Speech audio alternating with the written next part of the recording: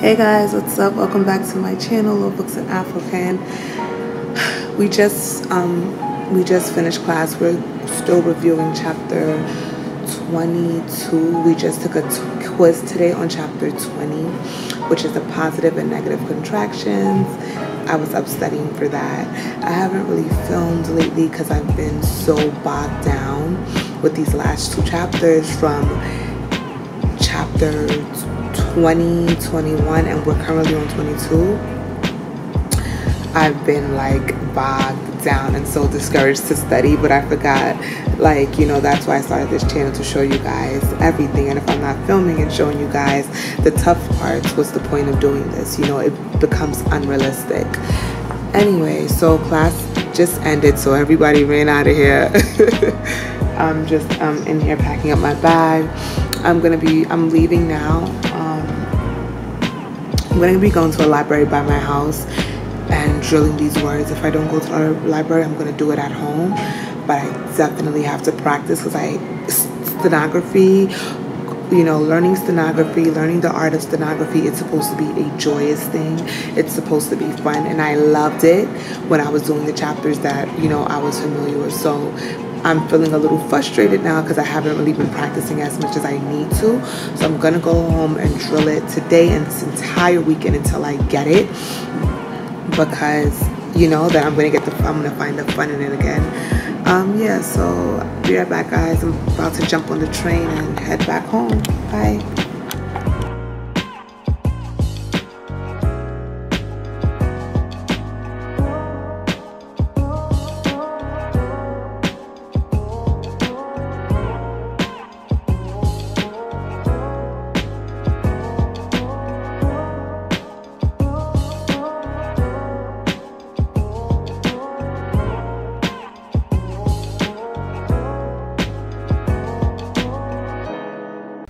Hey guys, so what I realized was once I get home and practice, or I get to the library and practice, I discovered things that I don't necessarily pick up while I'm in class and the professor is teaching it to me. So for chapter 22, practicing at home allowed me to realize that words that you hear that ka, like junk, not ka, sorry, that ka, let me see, junk, that ka.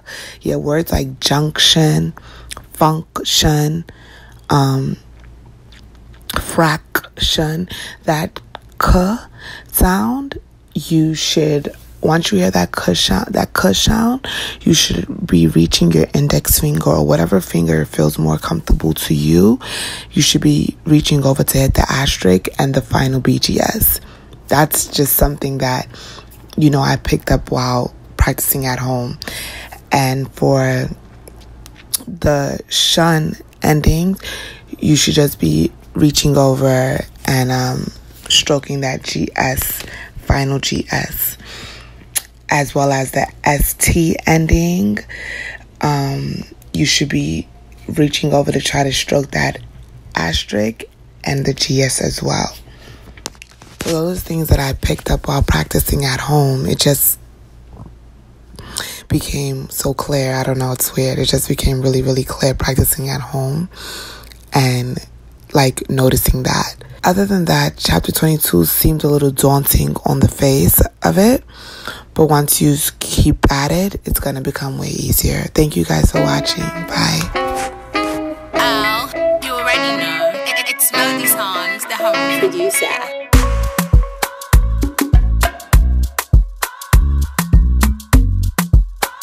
Stay calm, but stay calm. I will be over there. Y'all continue having a good time. Let's get it.